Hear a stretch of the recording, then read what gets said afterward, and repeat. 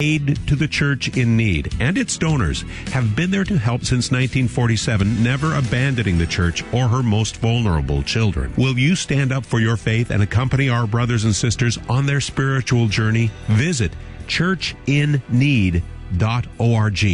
churchinneed.org. After kicking out 12 pro-life students and chaperones, the Smithsonian Institute in D.C. is being sued. For safety, all the students wore the same blue hats that happened to read, Rosary Pro-Life.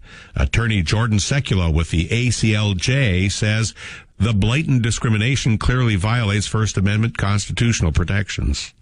Abortion advocates call chemical abortion safer than Tylenol. Tylenol should sue. Reports are being released of a 19-year-old Canadian woman who died from septic shock, a known risk of mifepristone.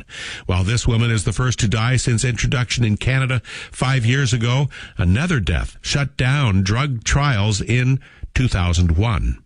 For pro-life headlines delivered to your email address daily, sign up at lifenews.com. This has been Life News Radio.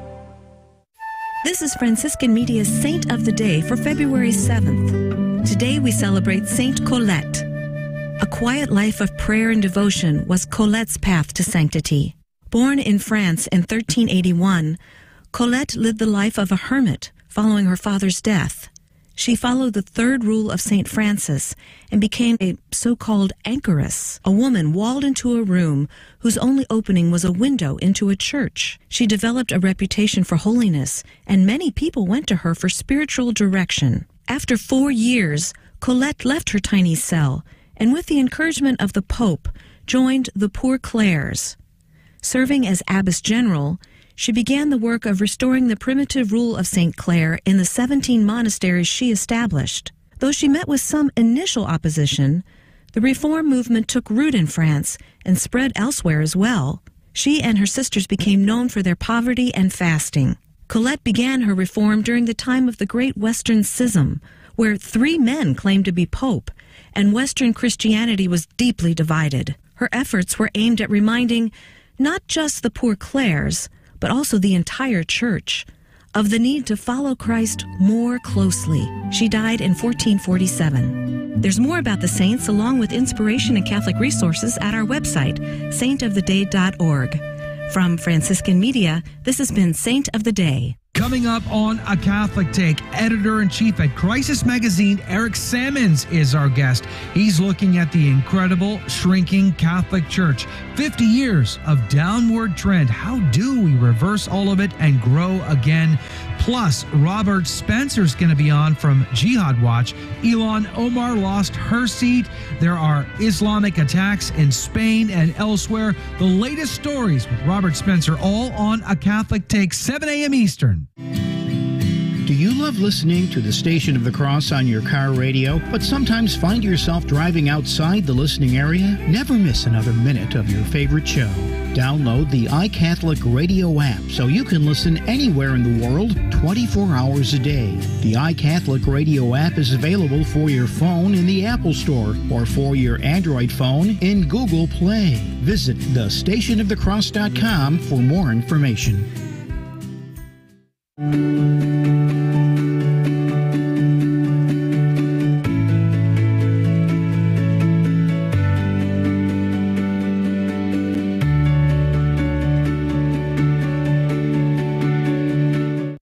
This is Joe McLean, and you're listening to the Station of the Cross, proclaiming the fullness of the truth with clarity and charity. Heard around the world on your Android and Apple mobile devices. Go into the world and tell every man that you meet, there is a man on the cross. A Catholic Take. What you need to know right now.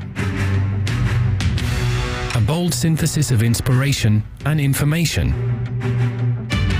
Keeping you up to date on the news and issues from a courageous Catholic perspective. A Catholic Take with Joe McLean starts now.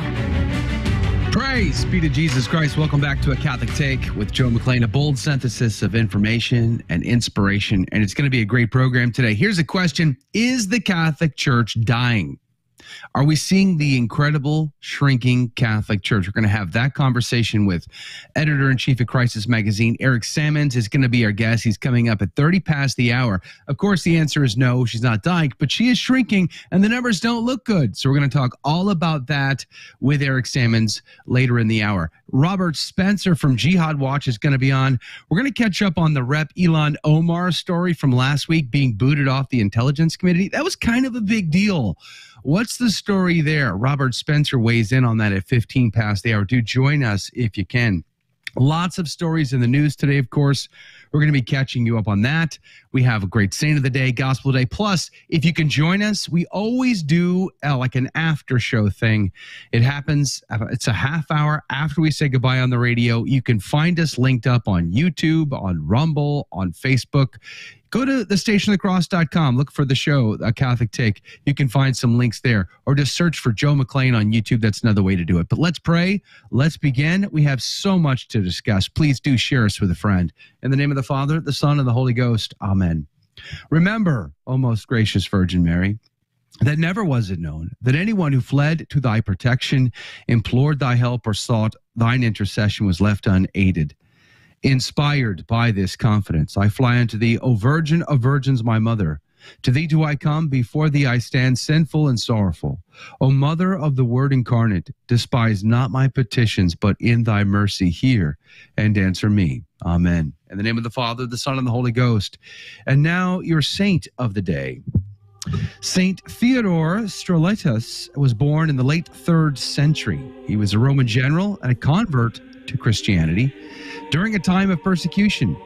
He was exposed as a Christian, and a military tribunal decided that he was a good soldier, and he just made a mistake. So they asked him to reconsider his actions, his choices, but they set him free. He promptly burned down a pagan temple. This is my kind of guy. I like this dude. He was arrested again, and he was ordered to apostatize, but then he was tortured because he said, of course not. Why would anybody apostatize? That's ridiculous. So they tortured him, and they ripped off his flesh, and he responded by reciting the Psalms. And of course, he was martyred. Now, there's another saint with a very similar name, Saint Theodore Tyro. It is almost certainly the same person as Saint Theodore Stratelates, but the Tyro story describes the soldier as a recruit and not a general, and the feast day is on the 9th of November. And the region is slightly different, but the story is almost certainly the same. Saint Theodore Stratelates died in 319 in Thrace. Saint Theodore Stratelates, pray for us. And now your headline news. LifeSite News reports breaking Ontario police arrest Josh Alexander, who protested the boys and girls bathrooms for attending class. And now we brought this story to you just yesterday as a fact, but Alexander protested his Catholic school in St. Joseph's last year in Ontario, allowing gender-confused males to use girls' bathrooms, and was then suspended. This is at a Catholic school. Keep that in mind. His tweet today included a photo of him in front of his school and being taken into custody by members of the Ontario Provincial Police. Where's the bishop and all that? I'm just curious, just wondering. Hey, ground news reports earthquake death toll in Turkey and Syria surpasses 5,000. Turkish Vice President Fuat Oktay said Tuesday that the death toll from the earthquakes centered in southeastern Turkey rose to 3,419, bringing the total, including those killed in Syria, to more than 5,000. Let's keep them in our prayers today. Fox News reports 11 Oregon counties voted to secede from the state and join Idaho over high taxes and crime. Over the last 2 years, the Greater Idaho movement has worked to gather constituent sentiment around the proposal. Business owners sounded off on Oregon's tax policy, detailing the burden taken on by corporate activity tax. However, if Idaho and Oregon were to somehow negotiate a border adjustment deal, the U.S. Congress would have to sign off on it, in addition to both Oregon and Idaho legislatures. What do you bet? You want to put some odds down? What do you think this is going to get passed? I'm just curious. The Post-Millennial reports the Chinese spy balloon that we covered yesterday with Matt Dooley. Well, guess what? Apparently it was carrying explosives in order to self-detonate. Following the shooting down of a Chinese spy balloon over the weekend, Pentagon officials have revealed that the balloon potentially was carrying explosives to destroy itself. According to the Daily Mail, Air Force General Glenn Van Herk, commander of U.S. Northern Command, revealed in a Monday call with reporters that the balloon, in addition to potentially carrying the explosives, was some 200 feet tall, weighed thousands of pounds, and its payload was the size of a jetliner. Wow. And those are your headline news. The gospel today comes to us from Mark chapter 7, verses 1 through 13. When the Pharisees, with some scribes who had come from Jerusalem, gathered around Jesus, they observed that some of his disciples ate their meals with unclean hands, that is, unwashed hands. For the Pharisees, and in fact all Jews, do not eat without carefully washing their hands, keeping the tradition of the elders. And on coming from the marketplace, they do not eat without purifying themselves.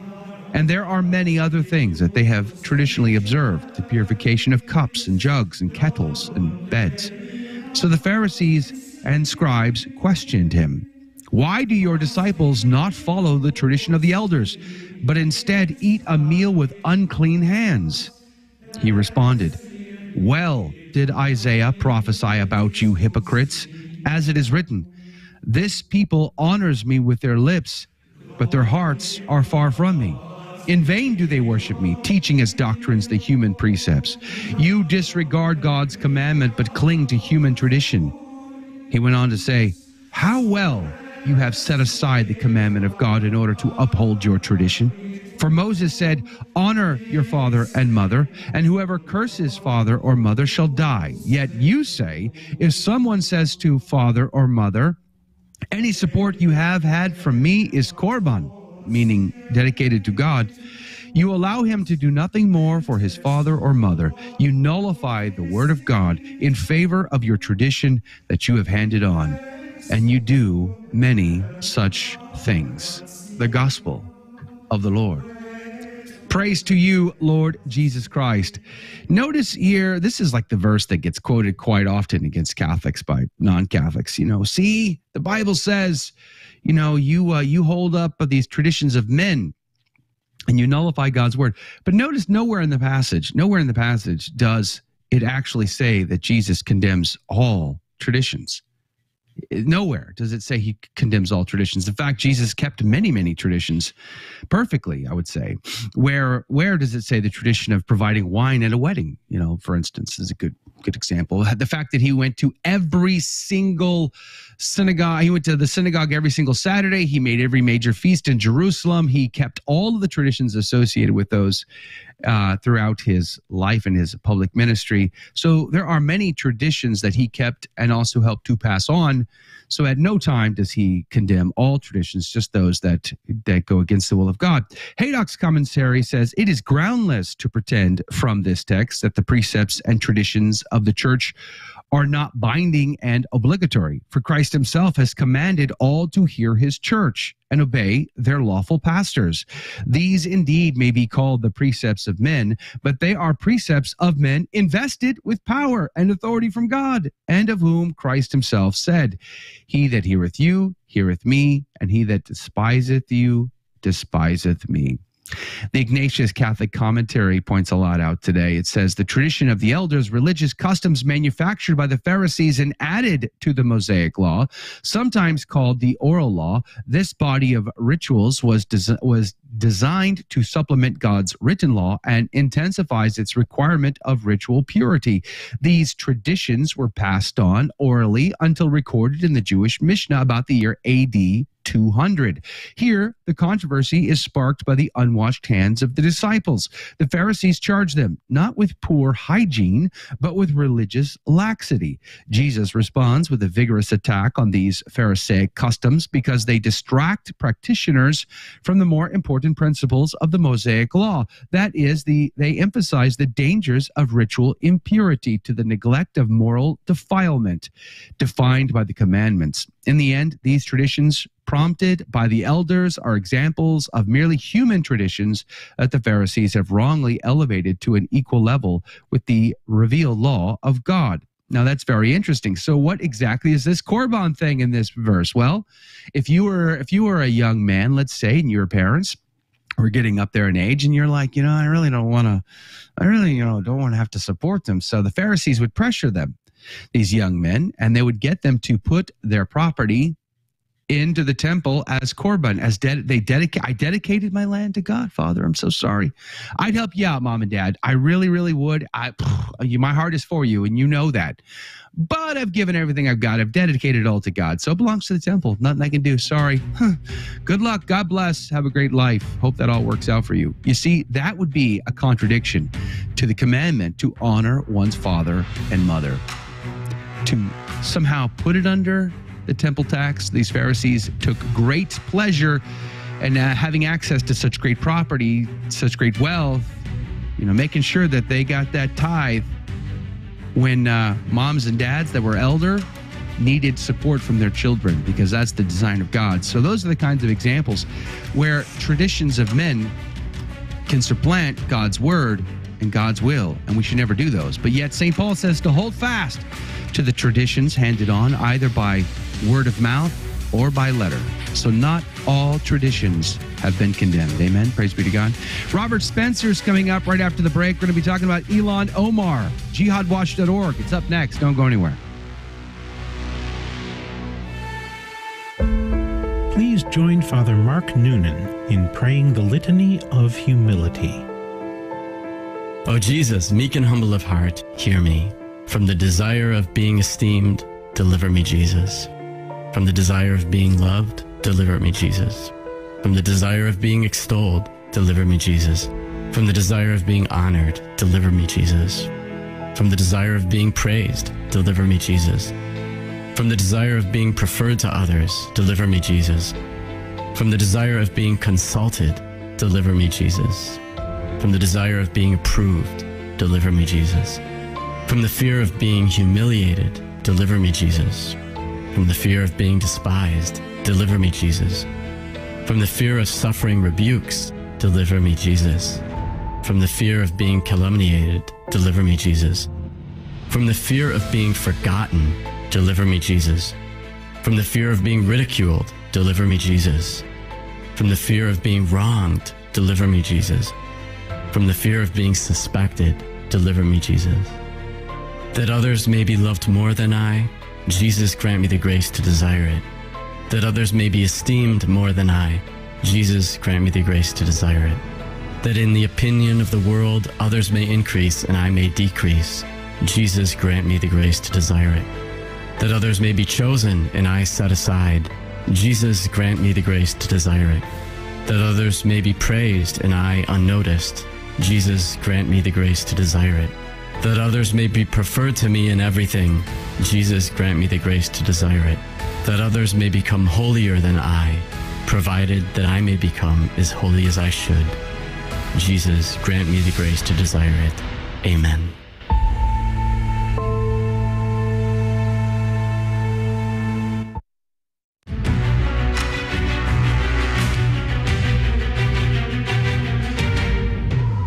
Praise be to Jesus Christ. Welcome back to A Catholic Take, a bold synthesis of information and inspiration. I'm your host, Joe McLean. So good to be on with you. Coming up at 30 past the hour, Eric Sammons is going to be our guest, editor-in-chief at Crisis Magazine. He put out a podcast recently, The Incredible Shrinking Catholic Church, and it's a topic I've talked a lot about in my years on radio. In 50 years, 60 years, we've seen nothing but decline. And, if you were the CEO of this organization, you probably lose your job by now because these aren't good numbers. So what does this mean? Is the church dying? What can we do about it? Is it possible to reverse this? Eric Sammons weighs in on all of those questions coming up at 30 past the hour. So do join us if you can. But joining us right now is Robert Spencer from jihadwatch.org. Good morning to you, Robert Spencer. Good morning, Joe. How are you? Praise be to God. I'm alive. That counts. How are you? Thank God. Very good. Thank God. Excellent. Praise be to God. I'm glad to have you back on our show. Thanks for doing it. Thanks for coming on today. Let's talk about Ilhan Omar. That was a big deal last week that she got removed from the House Intelligence Committee. Give us the backstory. Well, this is something that is likely to have been the result of the little revolt that we saw over who was going to be Speaker of the House after the Republicans regained a majority. The holdouts wanted Kevin McCarthy, the current Speaker, to show a little more spine and to act like a real opposition rather than a controlled opposition. And he had actually said that he would remove Omar from the Foreign Affairs Committee if he was made speaker, but nobody really believed him because he's been so spineless in the past. But there's abundant reason to remove Omar from this committee. She's made, frankly, anti-Semitic statements on numerous occasions. She's even made anti-American statements likening the U.S. military to the Taliban. And so this is not somebody that really has any reason to be on such a committee or even to be in the House of Representatives. And it's good that finally McCarthy had the guts to take a stand. In your article, Ilhan Omar has finally gotten her comeuppance, which is linked up at jihadwatch.org. I'll put a link to this in our live video feeds, by the way. You mentioned how when she was pressing Nancy Pelosi, this was a few years ago, she really, really, really wanted to be on this particular committee. Why would that be? Why would she want to be on this committee? Why would Nancy Pelosi have let her on this committee? I don't think Nancy liked her, did she? No, not at all. There doesn't seem to have been any love lost between the two. But Ilhan Omar's primary purpose of being in the House was to be on something like the Foreign Affairs Committee and to speak out about foreign policy issues, particularly to attack Israel and undermine the alliance between the United States and Israel wherever possible, and to boost, frankly, what are foes of the United States at this point, particularly Turkey, where she has met and had a very friendly conversation with the Turkish president, Recep Tayyip Erdogan, who is increasingly open about his authoritarianism, his aggressive designs on the region, and his anti-Americanism. Can you give us a bit of her backstory? Because she's an interesting character on many levels, not just on the fact that she's involved in the House committee there, but the fact that she had some really strange relationships in her past, at one point being even married to her own brother. What is her background? Yeah, she was married to her own brother, but we should understand that seems to have been a case of immigration fraud rather than of incest. There doesn't seem to have been any indication that it was a genuine marriage. It was just so that he could get legitimized in terms of his presence in the United States. She posed as his wife rather than as his sister. Now, the larger question here is, does somebody who did something like that belong in the House of Representatives, much less on any committee? And the problem here is that she reflects political views that are in the broad mainstream of the Democrat Party at this point. Her hatred of the United States, her very far leftism, her aggressively belligerent stance toward Israel and toward, for that matter, the loyal opposition in the United States. These things all coalesce with so much in the Democrat Party. This is one reason why Pelosi had to give way, despite their personal antipathy, and put her on the Foreign Affairs Committee in the first place. So, all right, so she has a long track record, a history of anti-Semitic language that she is apparently not afraid of saying publicly all the time.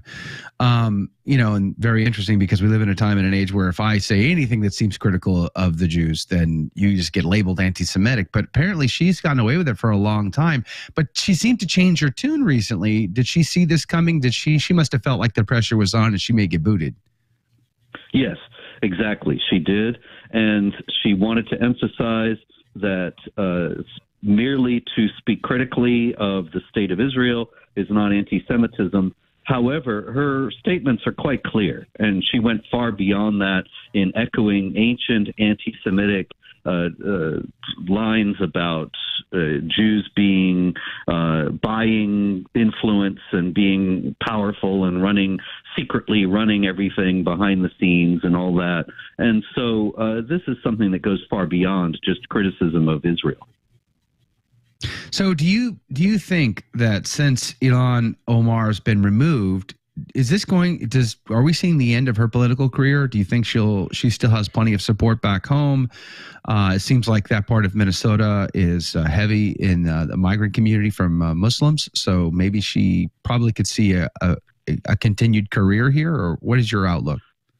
Oh, yeah, there's no doubt. If she wants to stay in the House, she can stay in the House for life. This is a district where the overwhelming majority of people are Somali immigrants like Ilhan Omar herself. And so they consider a vote for her to be a simple matter of loyalty to one's own people. And I don't mean the American people. And the seat is thus secure unless there's some massive demographic change in that district, which doesn't look likely. It's only likely to become more of a sure thing for her, not less. But the deeper problem is the question of whether these people in the majority have loyalty to the United States at all, or whether their loyalty is to their home country and to other powers altogether and other entities altogether. And so it's kind of ironic, and I guess that's when she's talking about double loyalty between Israel and the United States. Really, the real double loyalty issue is with Muslim migrants, and particularly Somalis. And I guess that's why it seems rather strange that Ms. Omar could have made it on the House Intelligence Committee, given some of her background issues with immigration fraud, for instance, as you mentioned earlier, and these questionable loyalties. Is that the kind of person that we would want to have access to some of the most highly classified intelligence on the planet? Well, it's just the opposite of the kind of person in a sane world. But we have the Democrat Party where anti-Americanism has become mainstream. And so Ilhan Omar is some kind of a hero. And actually, that's something I meant to address in connection with your last question about, is this the end for her? Not only can she get reelected indefinitely, but also her star is only rising. And now she's a martyr as well as being a hero of the left. We saw that with Alexandria Ocasio-Cortez's very spirited defense of her and denunciation of McCarthy for removing her from the committee. There's going to be a lot of defiant counter moves now that will only increase her influence. Okay, so also in your article, you mentioned Eric Swalwell and Adam Schiff, in passing, but both of those characters I would throw into the same bucket. These are the kind of people we don't really want having access to critical, sensitive, classified intelligence, because both of these characters seem to be compromised. Right, they are. Schiff has been caught in numerous lies regarding the Russian collusion hoax and other issues. Swalwell, of course, had the famous affair with the Chinese spy. And so these people should have been repudiated by their own party. But it just shows how far the Democrats have gone down the road of anti-Americanism, that they're indignant that these guys were removed from their committees. So what is the backlash pressure? I know that AOC put on a really good show, preaching up pretty heavily Pentecostal style on the House floor when Rep. Omar got taken and removed from the committee. Do you see that backlash growing? Do you think it's just a flash in the pan and we'll just all move on? Or are they just all waiting for the next political cycle, election cycle, to gain back power? Oh, yes, certainly. That's the thing about the left, is they never give up. And that's something that really we should all learn from. They never take a setback as the end, or stop, or change course, or reconsider their ultimate goals. They always just go on and press them in different ways. And so, yes, they're going to be trying to come back with a House majority in 24, which they very may well get. And even if they don't, then they will continue to exalt Omar as being a hero who has been unjustly maligned for her courageous stands. I want to switch subjects on you real quick because we have a few minutes left with Robert Spencer from jihadwatch.org. I wanted to get your take on, I saw a story yesterday, I reported it. Iran is issuing thousands of pardons. Are they trying to make up with all the revolutionaries, the taking off the hijabs, the dancing in the streets? I mean, it seems like the West is being fed a story, but life doesn't seem any better in Iran anymore. Yeah, it's really incredible, really, what's going on there. Because, see, the Quran, the holy book of Islam, says, strike terror in the enemies of Allah. Now, that is very important in regard to Iran and the protests, because Iran for years has termed dissidents against the regime enemies of Allah. And thus they pursued a policy of straight-out terror against these protesters, giving them massive, long sentences in prison or executing them outright. And they were just doing what the Holy Book of Islam says, strike terror in the enemies of Allah. But this time it didn't work. The enemies of Allah, so-called, kept coming and were not terrorized. And so now they have admitted that it didn't work. And they're trying to hold on to power and keep from being overthrown altogether by relenting. And that's the significance of these pardons. It's really extraordinary what's going on there. They are realizing that the Quranic prescription for how to solve their problem did not work, and they have to take a different tack. But they just gave this couple for dancing 10 years in prison. Yeah, it's sort of a one step forward and two steps back situation. And I cannot really explain why they are being draconian in some contexts and then lenient in others. But the fact that there's any lenience at all is an indication that they realize that the protests are a manifestation of something that they cannot break by their ordinary methods, which are the straight out terror. So, okay, if they're making these slips, makes me curious. I wonder if we're seeing the end of this regime here. I'd have to have you back because we're out of time. But Robert Spencer, thanks for your insight. Jihadwatch.org is his website. Check it out. A lot of great information there, wonderful articles. If you're looking for good insight into all these headlines and these stories, jihadwatch.org is the website. Coming up, right after this break, we have more breaking news and stories with you. Did you see that demonic presentation at the Grammys? Yeah, neither did I, because I don't watch that stuff. But I do have a story for you related to that coming up at the break. And Eric Sammons is on to talk about the decline of the church. Is the Catholic Church dying? What can we do about reversing the negative trends? All of that with Eric Sammons from Crisis Magazine. And a whole lot more. A Catholic Take is coming up right next. But do me a favor first and share us with a friend. I'd be very grateful. Right now, text your buddies. Let them know about us. The Catholic Take is coming right back. Are you ready to take on the world of flesh and the devil with just the facts?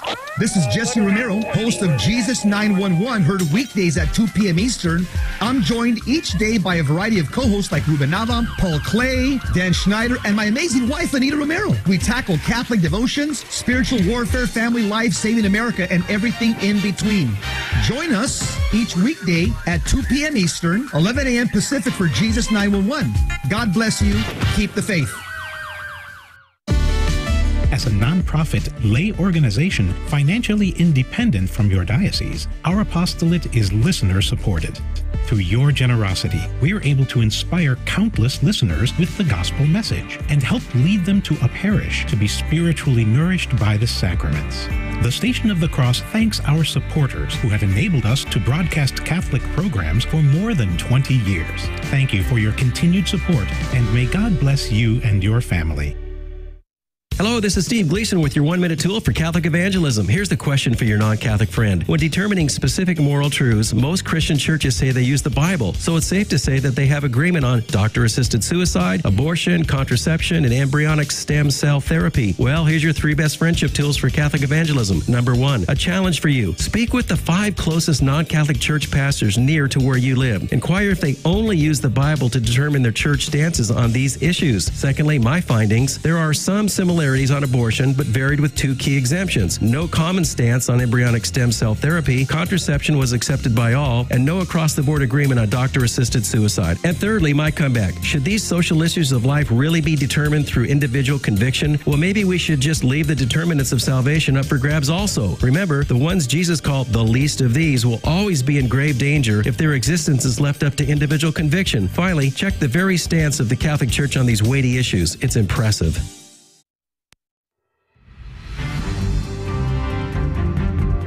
Welcome back to A Catholic Take, a bold synthesis of information and inspiration. I'm your host, Joe McClain, and here are your headline news.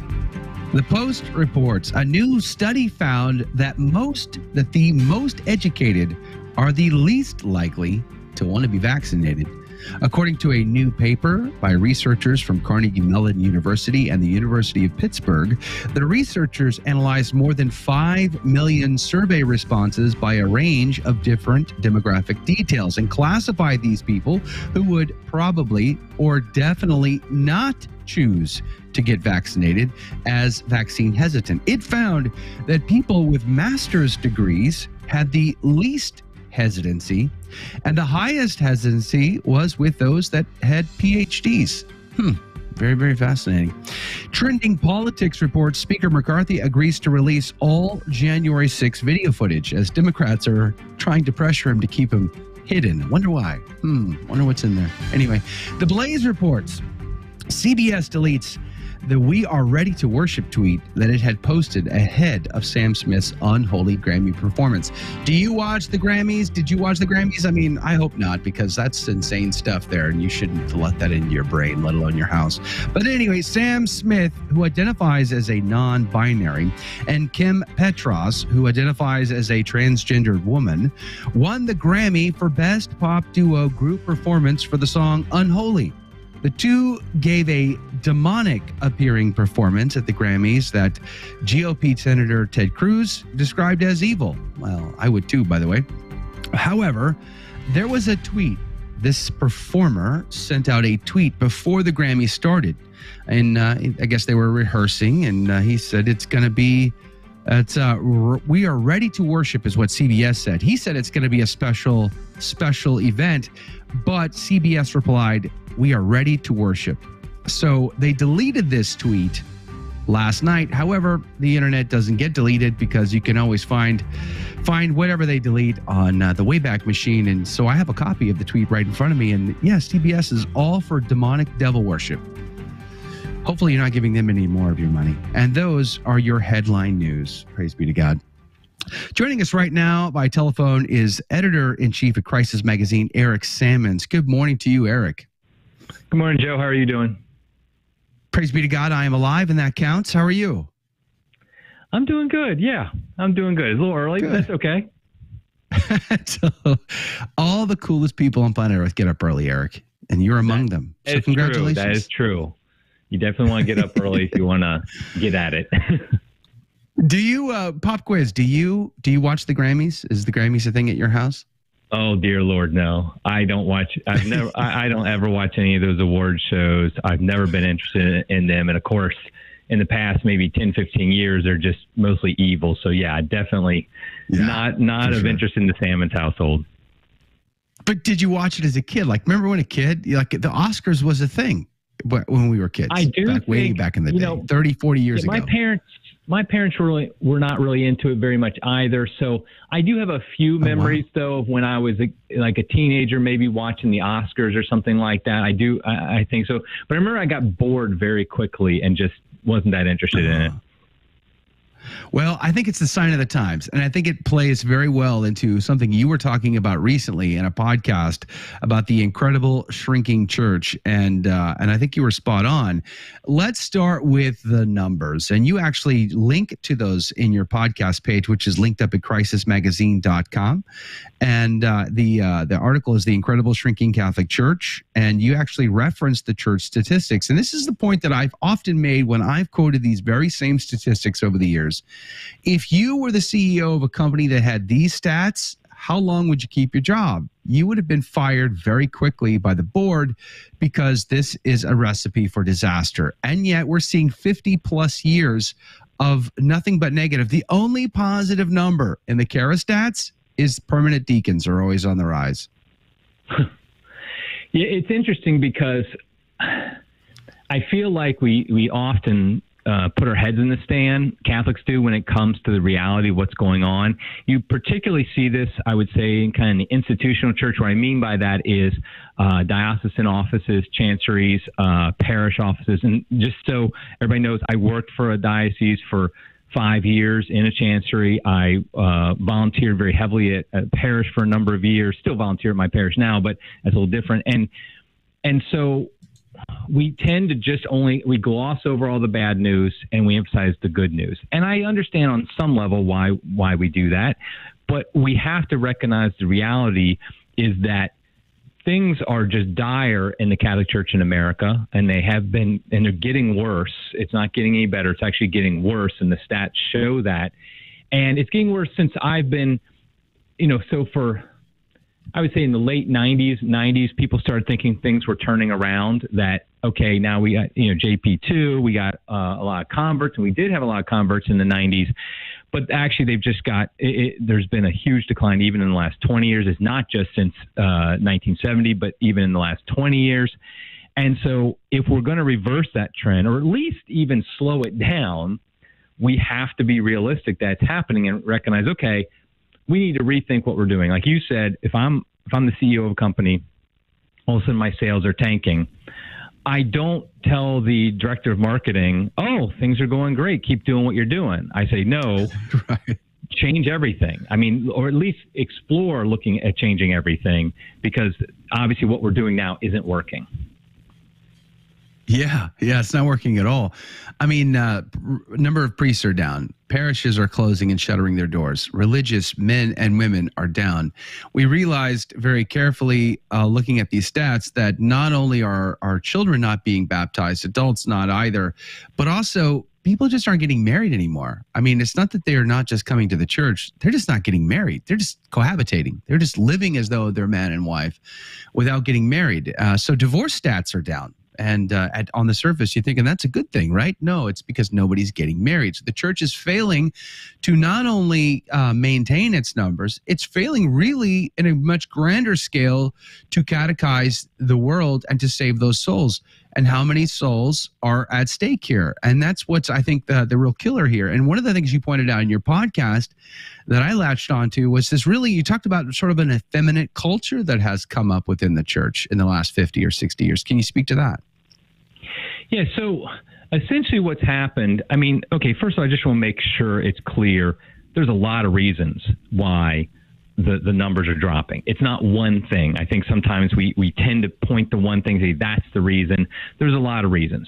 But I think when you kind of combine all the reasons together and look at it, what you see is that leading into the 1960s, the Catholic Church actually had a pretty good standing in America, i.e. the culture did not explicitly attack it. It even supported it in some ways. I mean, you had in Hollywood, for example, movies like The Song of Bernadette being made. You had the, I can't remember what it was called, but like that Hollywood organization that made sure that movies were not immoral, weren't showing immoral things, right. Things like that.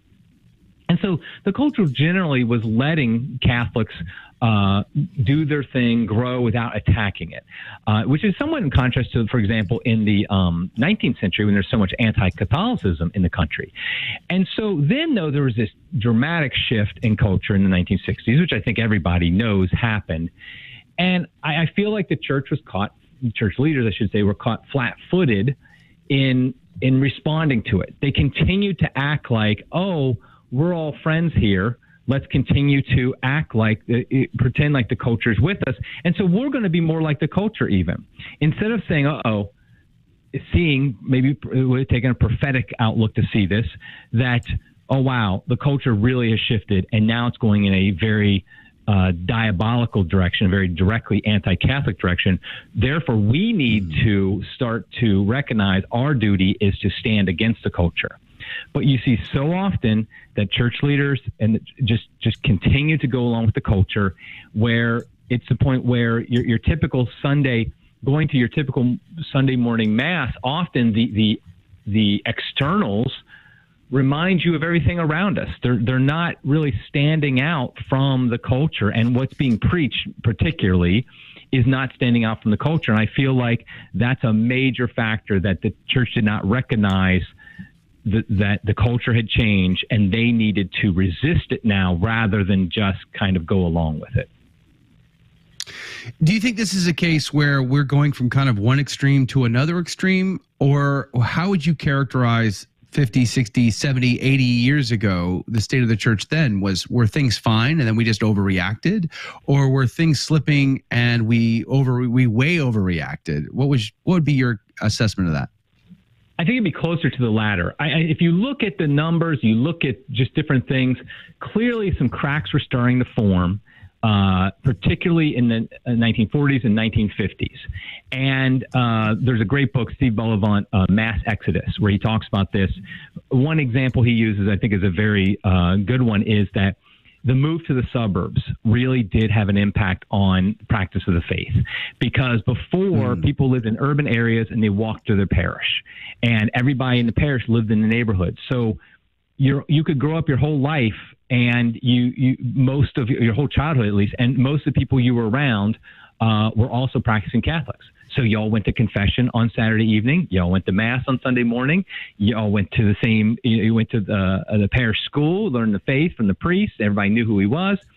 Then all of a sudden, people started moving out to the suburbs, and now we have a disconnected reality. You don't have that physical connection, that geographic connection to your parish as much. It becomes more difficult, and you start to separate. Also, after there's a lot of, he mentions that in World War II, in all these men who were fighting in it, they had grown up only with Catholics. Now, all of a sudden, they're in the foxhole with Protestants, with atheists, with Jews, with everybody. And so they started to have a different view of these different religions and started to accept them more in a bad way, in a lot of ways. And so you have this breaking up. And I think actually there's some arguments that Vatican II, part of the reason it was called was because the church leaders did see, I mean, John the 23rd, of course, but other church leaders saw these cracks forming and wanted to respond to it. The problem, of course, is that just based on the evidence, if the fire had started, they didn't pour water on it, they poured gasoline on it, because you see then an acceleration of the decline after Vatican II rather than a slowing it down. So when we especially look up in the Northeast, right? New England, New York, that area, you see all these ethnic parishes, the German parish, the Italian parish, the French parish, this parish, that parish. Those parishes are gone. I mean, the buildings sometimes are in decay and being sold off, and they're consolidating parishes because there's a lack of priests, number one, but there's also a lack of parishioners. Those communities have gone. Did they just move? Did they all move west, or did they move out of the church? Did they move into secularism? Is it a combination of everything? Yeah, it's all of the above. There definitely, many just moved out of the area, because you do see growth in, for example, Catholic dioceses in the Southwest. I was actually, the diocese I worked for was in Florida, and we were growing size-wise because of so many people moving there. It was definitely migration, much of it from the Northeast. Arizona, similar situation in the Southwest. So that's part of it. But if you look at the overall numbers, you see the fact is, overall, everything is declining. The decline in these areas like the Northeast are much greater than the increase you see in the Southwest. So people in the Southwest Catholics should not act like they're doing something better than the Northeast. It's just that's more just geographic. And so what we see is definitely many of them are leaving. For a long time, a lot of them were leaving to evangelical Protestantism. You saw that maybe in the 80s and 90s. But what we're seeing is, particularly in the last 20 years, a greater increase of people just leaving religion altogether. If you look at the numbers since the year 2000, all religions in America are declining. It's not just a Catholic issue. Catholicism, unfortunately, is kind of leading the trend. It has some of the worst numbers, along with mainline Protestantism. But even Judaism, Islam, even evangelicals are losing as well. Oh, wow. Hold that thought. Eric Sammons is our guest. His podcast can be found at crisismagazine.com. And I assume it's everywhere else, ubiquitously. Just look for Crisis Magazine on YouTube, for instance. Great place. I posted the link to it on all the live video feeds. So you can find the link there, Eric Sammons, and the podcast is entitled The Incredible Shrinking Catholic Church. So the last 50 years have not looked great. They have been pretty negative downward trends. So after the break, I want to talk about what do we do about it? How do we go from here? How do we rebuild and accomplish the mission, the one mission Christ has given to us, the church? It's not just to love our neighbor, it's to love our neighbor so much that we make converts out of the neighbor. That's the goal. That's the ultimate charity that we must express. All of that, plus a lot more from Eric Sammons, coming up right after the break. We'll be right back. Don't.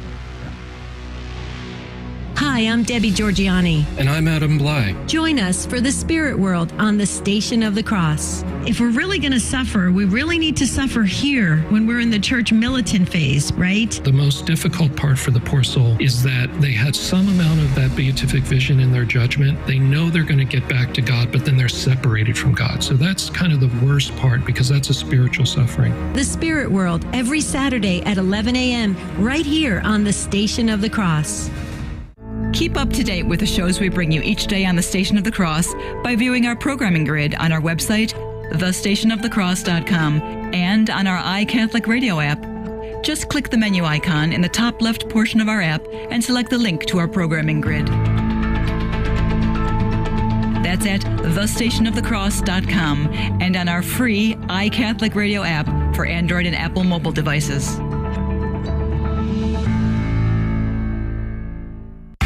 Many atheists assert the only real form of knowledge is scientific knowledge, thus excluding any sort of religious knowledge, whether philosophical or theological. Such a belief is called scientism, and it's unreasonable for two reasons. First, it's self-refuting. Its truth cannot be verified by the scientific method. It's a metaphysical proposition, and as such, is not scientific knowledge. But if science can't verify the truth of scientism, well then, scientism itself cannot be a legitimate form of knowledge, in which case, it's self-refuting. Moreover, scientism undermines science as a rational form of inquiry, because it denies presupposed philosophical assumptions that are necessary to even do science, such as there's an external world outside the minds of scientists. So, to reject God's existence on the grounds that it's not scientific knowledge is simply unreasonable. I'm Carlo Broussard with a ready reason for Catholic Answers, Catholic.com.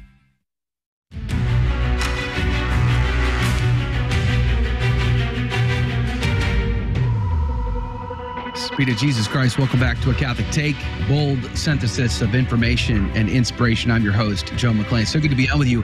And coming up, when we say goodbye on the radio, we stay on the live video feeds for another half hour for the after show, where we interact directly with you. If you want to comment on anything we discussed today, you're welcome to do so. We talk about that, plus whatever else is on your mind and your heart.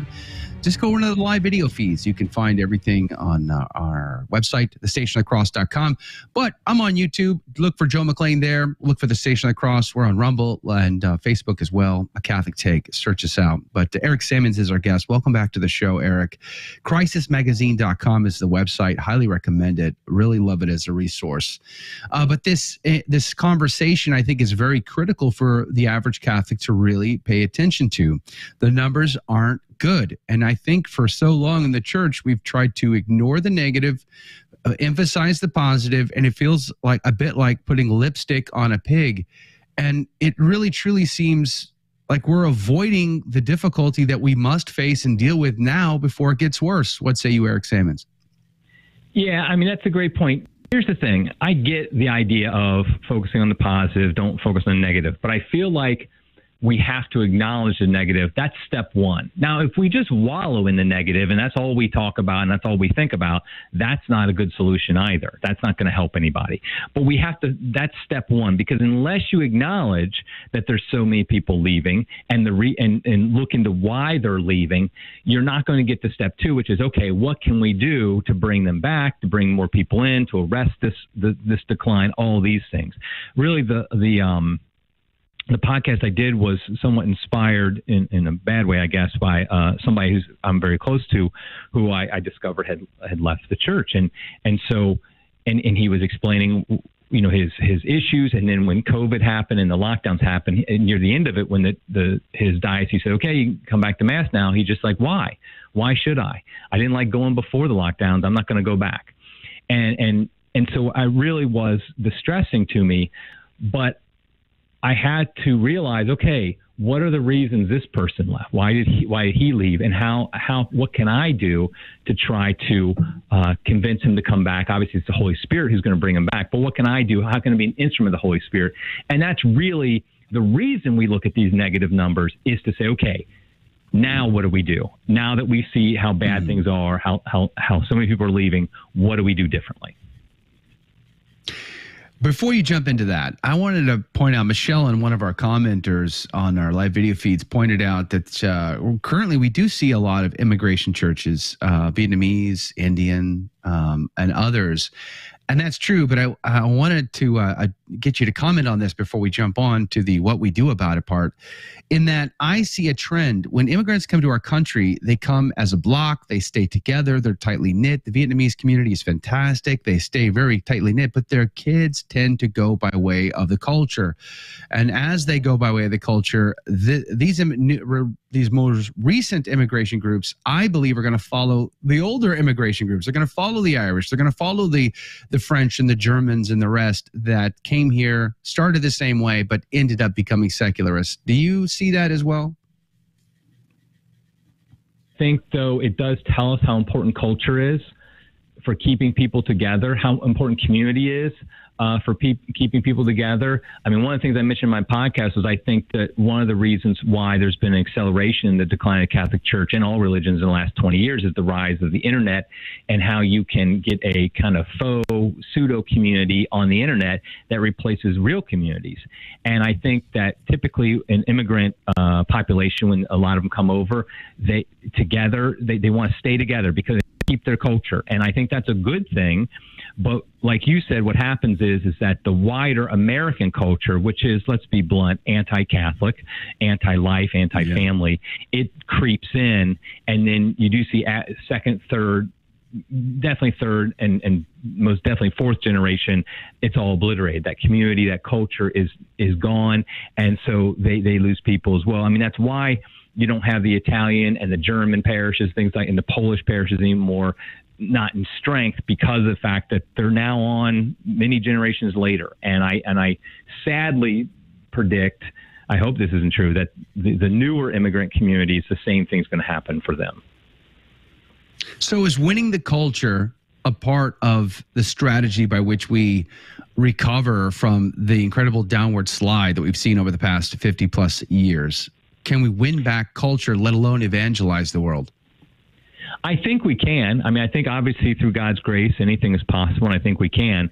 But I think the problem is that we often look at it, we ask questions like that, no offense, but in the sense of we look at the macro.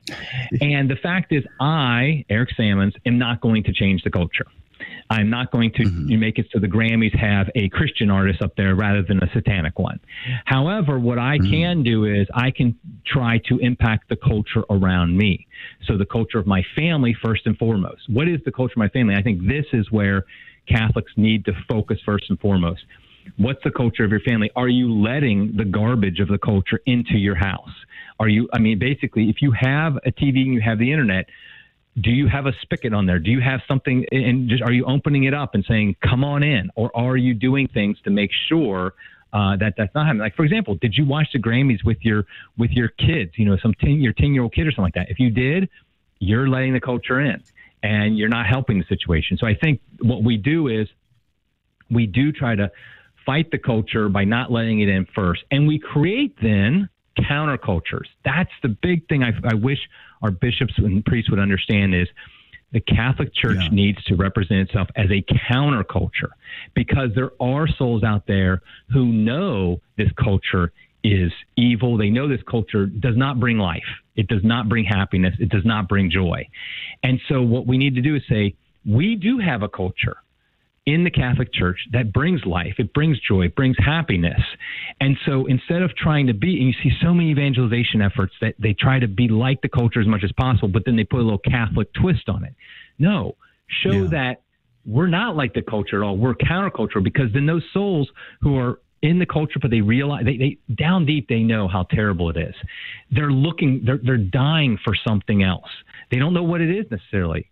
And if the Catholic Church says, well, we're just like the culture that you hate, well, we put a little Catholicism on it, they're not going to be attracted to us. But if we say, listen, we're nothing like that culture, we are completely different, and we have the way, the truth, and the life, then those souls that recognize the evil around them will look to us and say, okay, maybe that is different. I'm going to look into Catholicism and see how it's different. So I really feel like we need to build this counterculture, and we do it individually. We do it as parishes. We do it as dioceses. We do it as the church.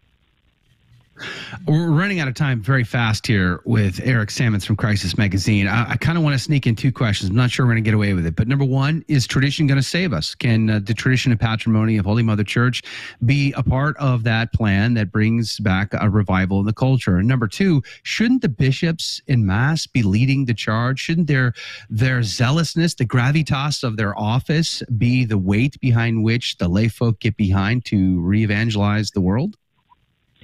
The answer to the first question is yes, that tradition it should lead the way, because that's our secret sauce. That's what the Catholicism has that nobody else has, is this beautiful tradition. And that's what's countercultural, because the world, modernity, rejects anything from yesterday. I mean, look at how we change our definitions of what gender and sex and marriage are overnight. But we have that steady rock of tradition. So yes, absolutely, tradition is the way forward. It's somewhat counterintuitive, maybe, that the way of the future is through tradition. And then also, yes, the bishops, like my kind of hesitancy there, yes, the bishops should be the ones who are leading the charge, because that's their duty as successors to the apostles. But the reality is the vast majority of them, other than a handful, are not. And so we laity have to just step up and do what we can. Wow. Do what we can. But I don't know, Eric, I argue that until the bishops do step up, we're going to see limited success. Do you think that's true, yes or no? Yeah, that's probably true. That's probably true. I wish we had more time. Hey, I'm going to go into the after show, Eric. If you want to hang out, you're more than welcome to hang out. But God bless you. God love you, Eric. We really appreciate your time and your insight into all of this. I encourage everyone to check out crisismagazine.com. The podcast is linked to the live video feeds, but crisismagazine.com. Look for the article, The Incredible Shrinking Catholic Church.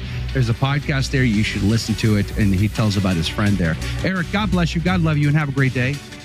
God bless you. All right, coming up is the after show. Otherwise, we're going to see you right back here tomorrow morning for another Catholic Take. This is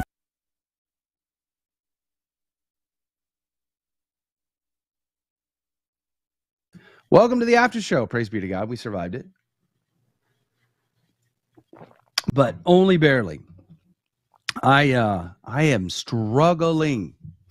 I got like I got the allergies, like bad.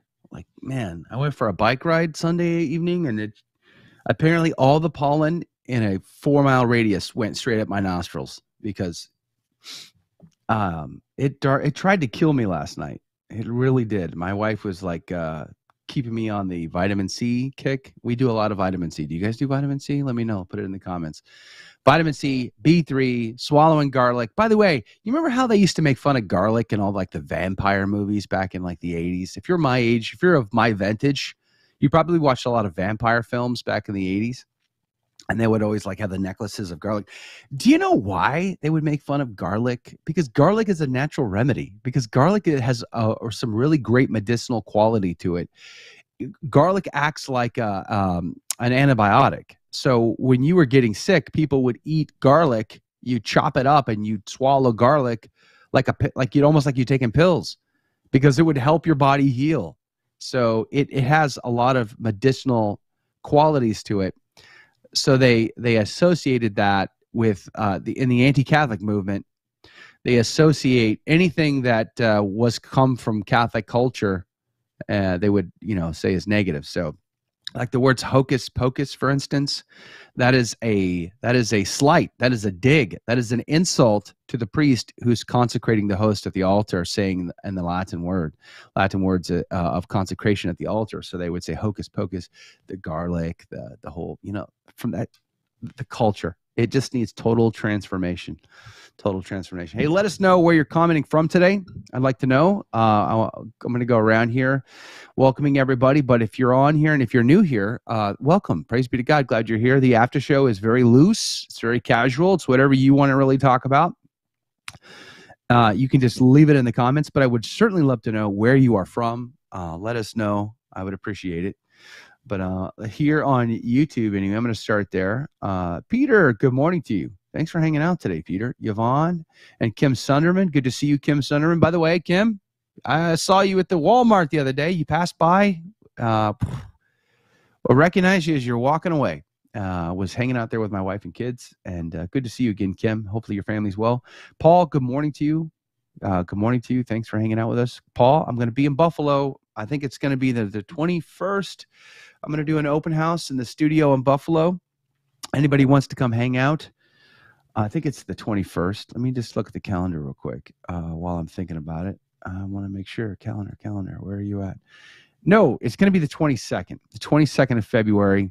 I'm going to do an open house in the Buffalo studio, and anybody who wants to come hang out can come hang out for the show, and we'll hang out a little bit after on February 22nd. So I'll share more information about that as we go. Colin, good morning to you. Thanks for hanging out, Colin. How are you, my friend? Good to see you here. Praise be to God. Peter, where are you from? I'd like to know. I thought I saw, yeah, there's my friend. Alan Smith, our friend from Canada. Good morning to you, Alan. How is the deep frost going, the tundra and the Arctic Circle up there? I mean, I know you're not quite to the Arctic Circle, but you're pretty close. You're a lot closer than I am anyway. Miserable Sinner is in the house. Praise be to God. Good morning to you, Miserable Sinner. Grateful to see you here.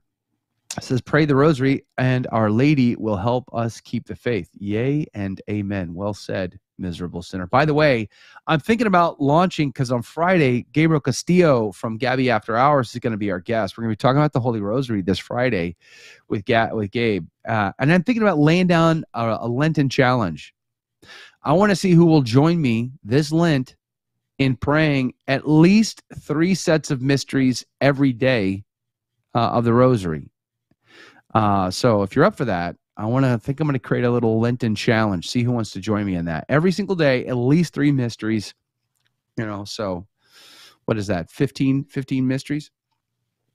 At least every day during the whole season of Lent, including Sundays. You got to include Sundays. You can't just toss Sundays out and go, it's a feast day. No, you got to include the Sunday. So I wonder who's up for that. Let me know.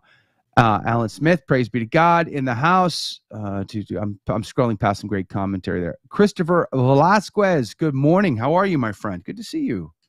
Thanks for stopping by. Appreciate it. Really do appreciate it. I see Sharon in the house. Praise be to God. Bring in Father Chad Ripperger. Oh, Sharon, if put in a good word for me. I have asked Father Chad to be on one of my shows for going back a few years now. I've asked probably 3 or 4 times, and every time he says no. Every time.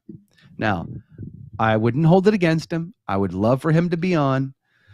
I would absolutely enjoy having a conversation with Father Chad Ripperger, but if for whatever reason, he doesn't want to come on my show. And I'm sure he's got good reasons. I'm not trying to diss him in any way. I would love to talk to him. I've enjoyed listening to some of his lectures, and I thought it would be great to have that conversation with him, but so far, it's not happening.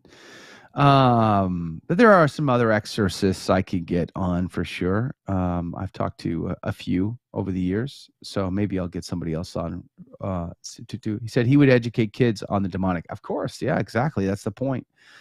I think he does a great job, and I would love to talk to him someday. Katie, good morning to you. Thanks for hanging out with us today, Katie. Good to see you. I appreciate it. Katie, for the congratulations. I really, really, really do. Thank you for that. Let's see here. Over on Facebook, I see. I gotta move this. I gotta move this over here where I can actually see. I'm blind and old, and I can't see any darn thing. Sean, good morning to you. It was stated the following Catholics online cannot replace a Catholic in person. What I'm seeing is Catholics online are actually practicing than the Catholics we meet in person. Well, there are hypocrites in every walk of life, in every corner of the church and beyond. There's no question. But I've met some pretty incredible Catholics, Sean. I got to be honest. I've met some pretty fantastic saints in the making in my life. So the reality is we all have concupiscent natures, and we have these disordered passions that we rarely put any effort into combating and fighting back, right? Here's the question. And when I give talks, I've been blessed to travel around the country and overseas, giving talks to parishes, conferences, retreats, things like that. And I give a series of, I do a parish mission called the Radical Choice. and it's a series of talks. It's usually over a few days. And so one of the points I make in that radical choice, and by the way, if you guys want to listen to those talks, I'll be happy to post links. One of the questions I ask people is, have you made the commitment to become a saint? It's interesting when you're standing as a speaker and you're looking out on a crowd and you ask these questions, the look back is priceless, because the reality is most people have never made the choice to become a saint. I mean, they've never even really thought about it, right? Like it's really crossed their mind. But you think about some of the great saints. Saint Therese of Lisieux wanted to be Saint Therese. Like that was her goal, to become Saint Therese. Saint Max Colbert and Saint Padre Pio and some of these incredible saints, Teresa of Avila and Catherine Siena. I mean, you just go on Saint Thomas Aquinas, Saint Dominic. These are people who lived their life as though this was their only goal. It was sainthood or bust. There was no second option. And yet the vast majority of Catholics today have never even truly contemplated the question, let alone made the decision. So just like today's saint of the day, which was, I always pick, by the way, do you notice this? This is okay. Don't tell anybody. What I'm about to share with you, don't do it. Don't tweet this. Don't hit the schmidt. Don't do it. All right. But when I look for saints of the day, I intentionally look for saints you probably have never even heard of. Okay. I always look for the quiet saints that you've never even heard of. So you learn something new today. And I always, honestly, I look for martyrs. Okay. Because dying in your bed of natural causes is not as inspiring as had their head chopped off for the faith. It just, mea culpa, mea maxima culpa. If they're still saints, praise be to God, they're still saints. But nonetheless, it's not as inspiring. It doesn't ignite the heart quite like a martyr does. So Saint Theodore Stratelates, I'll get there someday. Saint Theodore Stratelates, a Roman general who, when asked to recant, absolutely denies it. And they're like, he'll be fine. Let him go. He'll be okay. He's a good general. He's a good soldier. He'll be all right. They let him go. What does he do? He burns down a pagan temple. Like, this guy is sold out for the faith. This guy had a determination to become a saint. So they arrest him again, and then they torture him, and they try to get him to recant. And what does he do? He starts singing the Psalms. I mean, this guy is absolutely resigned to becoming a saint, to entering into the beatific vision. So this is what we're talking about here. Like, are we prepared for that? Like, if you get arrested tomorrow and they give you the ultimatum, torture and death, or recant your faith, how many of us would just simply recant our faith because we can't fathom the idea of enduring a torture? I mean, I'm not saying like, oh yes, I can't wait to have my skin ripped from my body. Like, no, that's ridiculous. Nobody wants this. Like, this is not a thing that people want. But the question is, how sold out are you, right? Like, how sold out are you prepared? Would you rather have your skin ripped off or deny the Lord? Because our Lord says in Matthew 10, if you deny me, I shall deny you before the Father. So people who are resigned to be saints, even though they don't want to be tortured, are still willing to be tortured because the alternative is not even questionable. It's not even thought. It's unheard. It's not possible. Like, it's absolutely insane to consider recanting and denying the faith, denying the Lord and Savior Jesus Christ would not even be an option. And I think that's the issue, is so many Catholics today, they are simply content with this world. I mean, I'm talking about good Catholics that we go to church every Sunday. They drive the 15-passenger van. They got a bunch of kids, like we do, right? I mean, you know what I would love to see? Side tangent here. On Sunday, coming home from church, we got passed by a bunch of motorcyclists, speed bikes doing drag racing.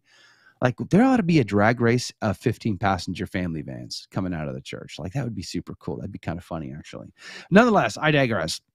How many families do you know that they wouldn't think this way? They wouldn't articulate it this way. But if they're being honest, they would probably, come to the conclusion that they just kind of want this world to work out.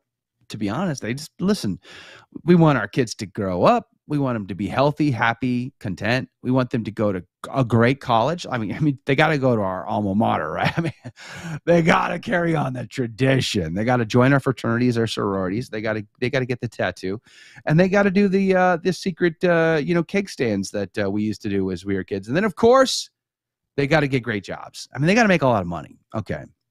My son works very hard, very, very hard. And I knew, because he has a strong work ethic, my oldest son, who's married with 3 kids, I knew that when he was going to get a job while he was in high school, which I was not keen on, he went to work for fast food. Well, he shows up to every shift, and he works a full shift, and he works hard. So they're like, you actually show up for work and you have a pulse? Oh my heavens, here's the key to the building. You're the manager. Here's the deed. You're in charge.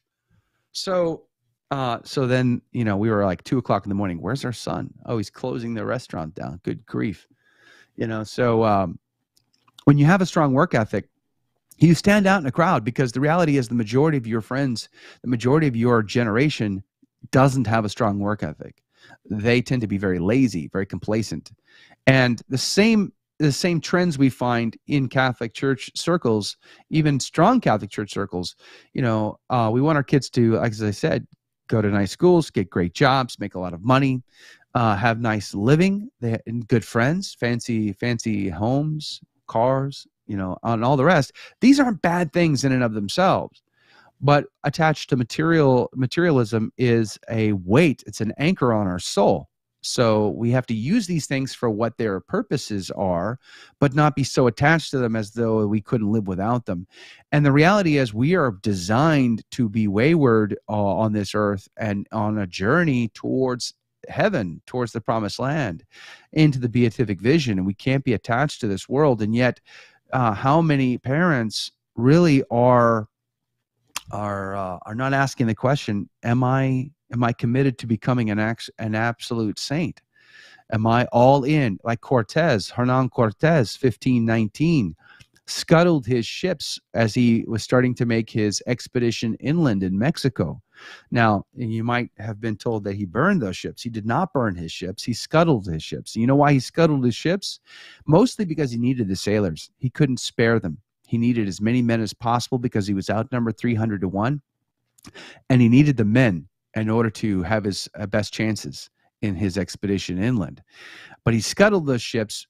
It also was a psychological thing for the men. They had to choose. There was only one way: attack, go forward, never backward.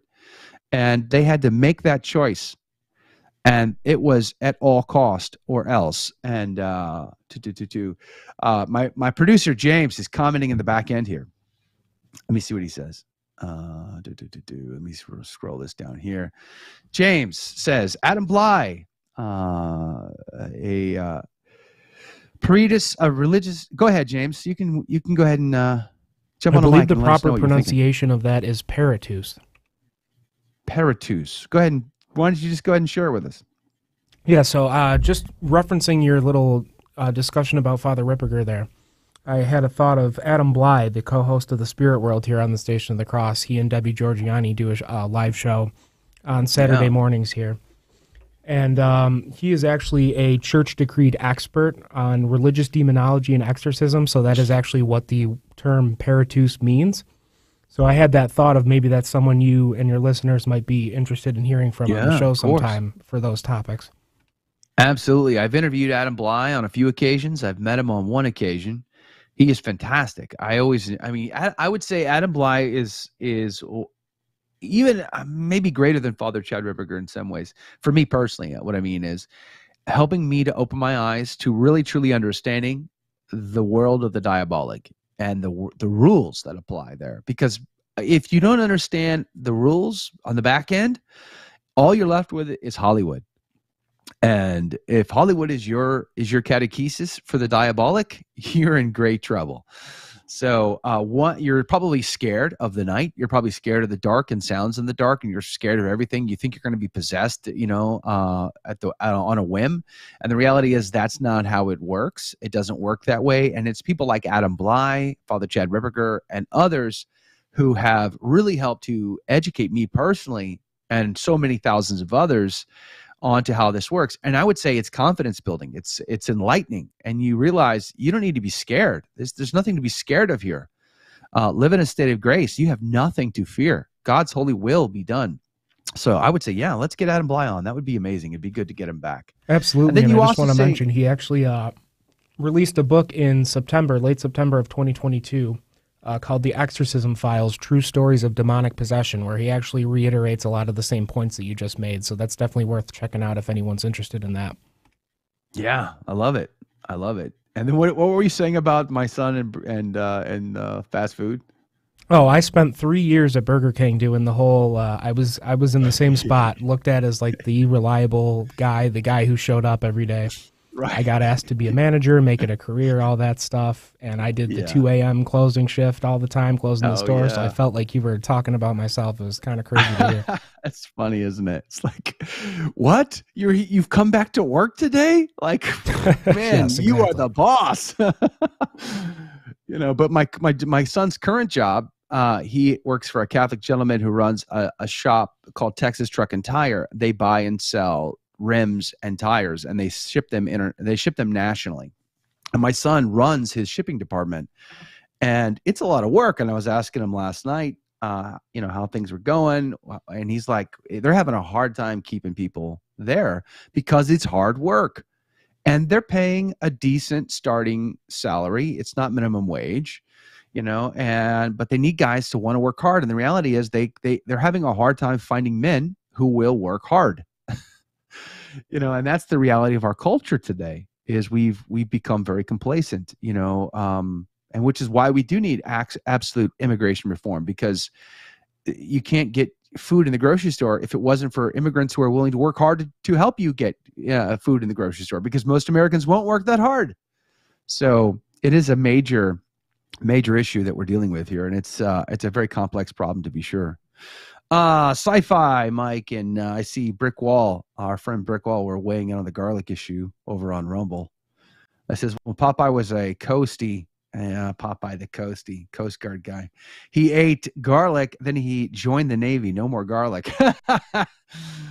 Did Popeye really start as a Coastie? I think I knew that, actually. I think I might have known that. Like his first, like the early days, right? Then he went Navy after that. Smart guy.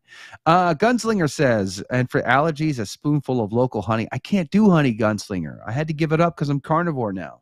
Honey is nothing but carbs. Trust me, I'd down a whole bottle of honey if I could, but I can't do it anymore.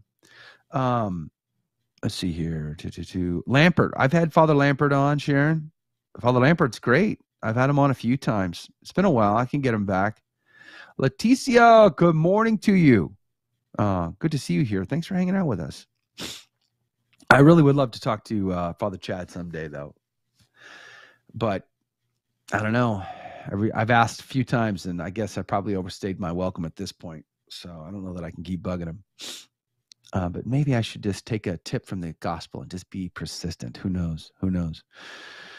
Colin says, Father Chad is amazing. I agree. He surely is. Yvonne says, I've been listening to the new podcast with Father Martin. I think that's his name. Yeah, Father Martin. Father Carlos Martin is the one you're referring to, Yvonne. It's really awesome. I have to pray before him because I get spooked easily. Yeah, Yvonne, before I started the Catholic Take, I was at Catholic Drive Time, and he was one of the last guests I interviewed there. I've known Father Carlos Martin for years, actually. He was a parochial vicar here in our neck of the woods many years ago, and I got to know him a little bit. He's great. He's fantastic. And he tells great stories too. So when I heard that he was going to be doing this podcast, and there was going to be a high-end production element to it, I was happy to get him on. And I wondered because Hollywood wants to spookify this thing up because it's drama, and drama sells, and that's what they're going for, right? But one of the things Father Martin said when I asked him during the interview about that, he said, well, yeah, they're definitely trying to play up that element. And but he says I had full control over catechesis and making sure that this is something I can live with and not just be some Hollywood thing. So I was very impressed by the fact that he retained that control, even though they were going to go for the drama on that.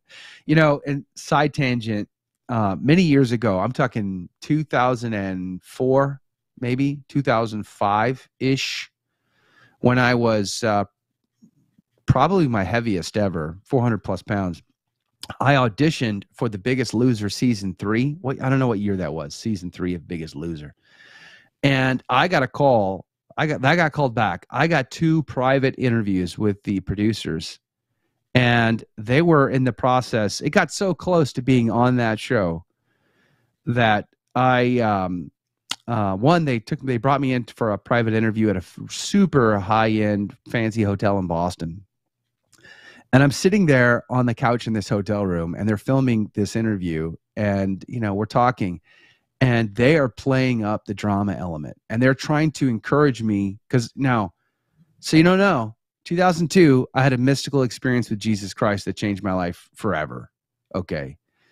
But it put me on a wild ride of discovery, and I was headed Protestant again. I was going to drag my wife, who barely was hanging on to me as it was because of my issues of pornography addiction and all the rest, that she wanted to divorce me at the time. The mystical experience saved our marriage, saved our lives, changed everything. But I was going to drag her out of the Catholic Church.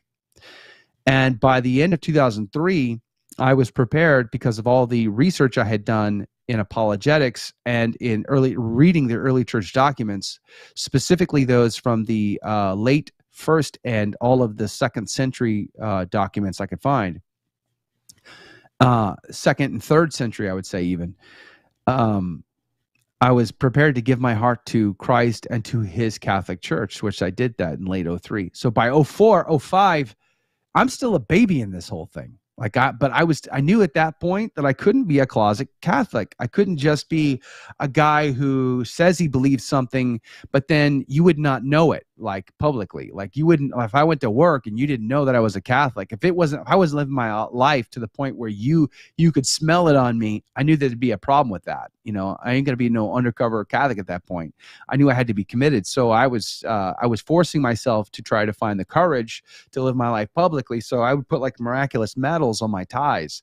I'd pray before my business meals with vendors and bosses, and it was a nerve-wracking experience, to be honest with you. But when I applied for to be a contestant on The Biggest Loser season 3, I was thinking, oh man, this is gonna be great. I'm gonna get a chance to lose a bunch of weight. They're gonna pay for it. It's gonna be fantastic. So I applied. I sent them a demo tape. They liked it. They called me back. They were meeting with me. And but they were playing up that drama thing. Oof, man, did they want me to be dramatic? They were like wanting me to cuss. They were wanting me to like stir the pot. And I was not at all comfortable. But I have to admit, I have to confess something. I got to confess something. I felt the pressure as I was sitting on that audition couch, so to speak, at that hotel room in Boston so many years ago. I felt the need to try to be dramatic. So like I had used incredibly foul language growing up as a teenager and as a U.S. Marine. I used the F-bomb like breathing air. It was my adjective of choice. And at any rate, I had committed myself because once you get to know Christ, you can't live like a pagan anymore. As St. Paul would exhort us to, we have to put away the old way and take upon the flesh of Christ. We have to die in baptism, be resurrected with him from the water. So I gave in on that couch, and I cursed. And the instant it left my mouth, I was like, dang, I just sold out. I'm a sellout. I went to confession over that. But after that, I was like, oh man, what am I going to do now? They're going to put me on this show. It's going to be terrible. This is not going to be good. So I remember, because they got to the point where they were like, Joe, all right, listen, we're going to fly you to California, and we're going to do a weekend with you, and we're just going to make sure you're not going to die of a heart attack, okay? And then we'll probably put you on the show. So I had to go to my bosses. I had to request to have the family leave act thing so I could take off the time. They were going to and hold my job for me up to 3 months potentially. I had to go to the doctor and get a medical exam. And then I was telling my priest about this. And my priest begged me, please do not go on this show. He said, don't do it. They're going to use and abuse you. And it's going to be an embarrassment for you and for your family. And don't do this. Don't do this. And I was like conflicted because I'm thinking this is my chance to lose weight. I mean, to get paid to do nothing but lose weight and still pay the bills. So, and at that time, you know, we were in the process where we were adopting our oldest son, and my wife came home from her job and she was making more than me. So I was working 3 jobs to make ends meet. And I thought this is an opportunity.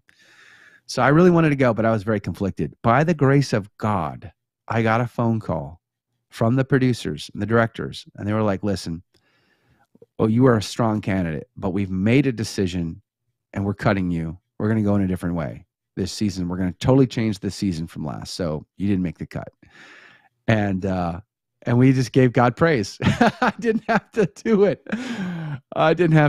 But so anyway, so Hollywood plays up the drama bad, but to circle it all back and tie the bow, going back to Father Carlos Martins, I'm very proud of him that he made sure that they can play the drama, but he was going to ensure that the catechesis was there. So hats off to him for making sure that he can leverage the opportunity to reach as many people as possible in order to actually share the truth about the spirit world, the devil and diabolic, because too many people dabble in that all the time. Let's see here. Yvonne says, I still struggle with the language problems. Been literally biting my tongue sometimes. Yeah, it's a reality, isn't it? You've got to change the way you think, the way you leverage language. You know, it's part of the reason why I give God praise as much as I do. I try to praise God frequently throughout my day. And I try to build that into my language, my habits. Because it's penance for me for making up for how many times I have used my tongue to do evil things. And so you have to change the way you think. You have to change your habits. And it has to be intentional. You got to make the choice. You got to say this far and no further. It's just like the same choice we make, you know, to say, hey, listen, I no longer want to live a secular life. I no longer want to live the life of the world, the flesh, and the devil. I want to be a saint. Make me a saint. And so I would encourage you, especially this Lent, I would challenge you. Maybe every day during Lent, get on your knees and ask God to make you a saint. I mean, I'm talking canonized saint, right? Like none of this. Yeah, I want to live a quiet, holy life, you know, end up in heaven. No. Go big or go home, right? If you shoot for the stars, maybe you hit a street lamp. You shoot for the street lamp, you ain't hitting nothing, right? So go big. Ask God to make you a saint this Lent, and trust God for the grace to accomplish it. The world, the flesh, and the devil. That's right, Colin. Alberto, our friend from the UK, says, I swore as a teen, but not at home. Yeah, I swore too much. All of my friends, family, everyone swore. It's pretty bad. Good morning, Leticia. Good morning to you. Gotta run, Sharon. God bless you. Thanks for hanging out with us. I appreciate it. Father Lampert, I should try to get him back, but Adam Bly would be a great guest, actually. Love to get Adam Bly on. It'd be wonderful. Sci-Fi Mike says, Popeye ate garlic? Was he a Roman? Was his real name Papyrus? I grew up watching Popeye cartoons.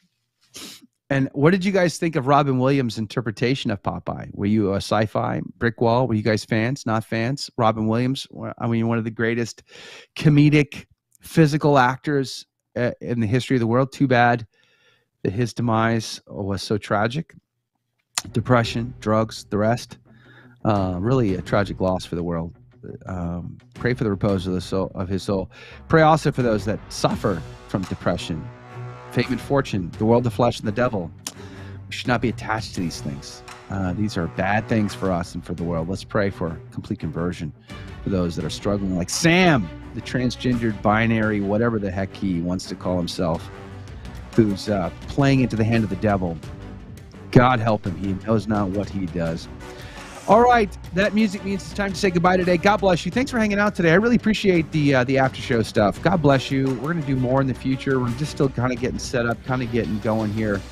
But do me a favor, subscribe to our channels. Make sure you're in the loop and share us. Help spread the word about A Catholic Take. I'd be super grateful to you. A Catholic Take. Share it today. God bless you. God love you. See you tomorrow.